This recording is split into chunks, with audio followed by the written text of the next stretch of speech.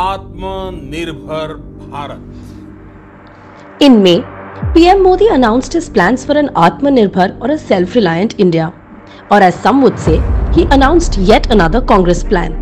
This one, since independence, just repackaged per usual.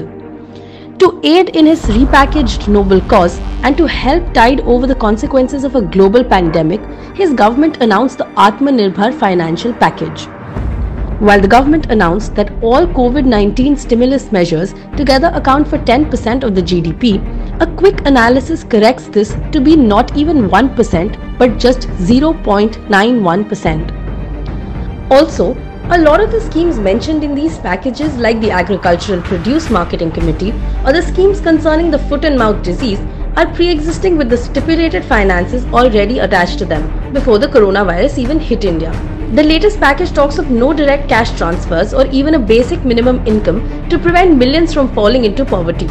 Instead, it focuses on loans to an already financially distressed population, thereby leaving lakhs of migrants, farmers, daily wage laborers, laid-off workers, self-employed individuals, small and medium business owners and workers in unorganized sectors in a lurch.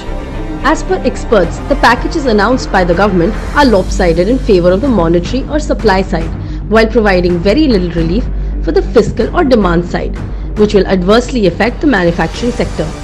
Additionally, a number of sectors have been completely ignored by the government, even though some of them have suffered the most collateral damage of this pandemic, including the tourism, hospitality, transport, logistics, automobile, textile, retail and services sector. As per experts, the healthcare sector too has received little stimulus to address its immediate concerns, even as hospitals bear increased operating costs to deal with the coronavirus.